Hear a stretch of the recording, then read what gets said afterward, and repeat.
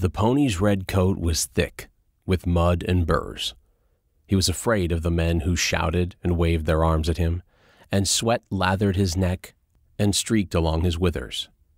He pulled up short at the corral gate, reared, and almost fell backwards as a lasso passed near his head. Quickly, he wheeled and ran to the middle of the corral, where he stood a moment in baffled fear, his full sides heaving, his hooves catching nervously at the hard soil. One of the men slipped down from the gate and walked slowly toward him, a lariat swinging in his hands. He paused, and for a second, colt and man stared appraisingly at one another. The lasso made a preliminary upward and backward motion, but at that instant, the pony rushed ahead, reared over his tormentor, as if he would crush him there beneath his hooves, and then, with a whinny, stepped daintily to the side and romped to the far end of the corral. The man, taken by surprise, had fallen to the earth in an effort to avoid being trampled. Now he got to his knees and grappled in the dirt for his rope. Silently, he picked up his broad-brimmed hat and slapped it on his thigh.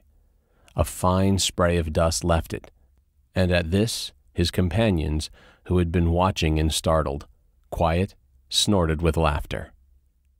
Tears of mirth brightened their eyes as they stomped the ground with their feet, swept by paroxysm after paroxysm of delight. Their fallen comrade stood up and sauntered over to where they stood huddled at the gate. He was not tall, but his thinness intensified his height. He gazed steadily at them with an impersonal violence in his odd, electric blue eyes. It was impossible to tell from his face whether he was amused and merely playing it up to his companion's hilarity by pretending not to be amused, or whether he wished them all dead. "God, Tom, I'll never forget the way you looked rolling on the ground with that pony prancing around you," the man sitting on the gate post said at last. He removed his hat and refitted it further back on his head as an automatic signal that he was done with laughing and was now ready to discuss the problem seriously. "Now, boys," Tom said quietly, "that ain't funny. I might have been killed." He spoke with dispassionate sadness, which sent even the man on the gatepost into a fresh outburst. His fierce eyes flashed again with the same impenetrable emotion.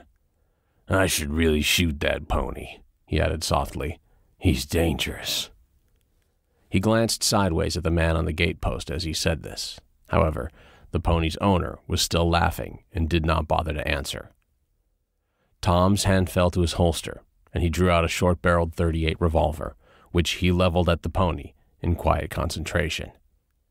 At this, the man on the post ceased laughing. "For goodness sakes, Tom!" Tom turned his face slightly. "For goodness sakes, I said, a joke's a joke."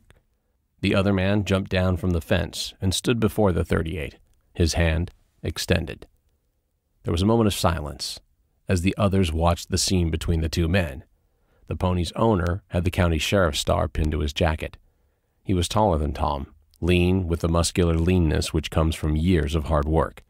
His face was lined, as if the lines had been dug into dark rubber with a knife. His green eyes were canny, netted by sun wrinkles. They met the ecstatic savagery in Tom's eyes calmly, as he reached out and slowly took away the gun. "He had me going there," he said good-naturedly.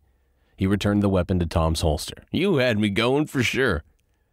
The onlookers plunged back into laughter, not at Tom now, but at the other man's admission. For the first time, Tom's features cracked into a smile. In another minute, he was laughing with them. They were still laughing when the girl rounded the side of the barn and came up behind them. She stood watching them, her weight evenly divided in her boots, and her fists thrust deep into the pockets of her Levi's. Then she grasped a post and swung her light body up to straddle the top board. From this vantage point, she looked down at the man who had been astride the gate.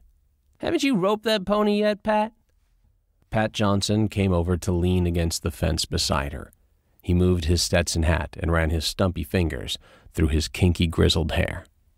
"Now don't lose your confidence, Paula. We was letting Tom have a whirl at him before we really tried to round him up." She glanced at Tom and then back at Pat, her clear eyes questioning. Pat nodded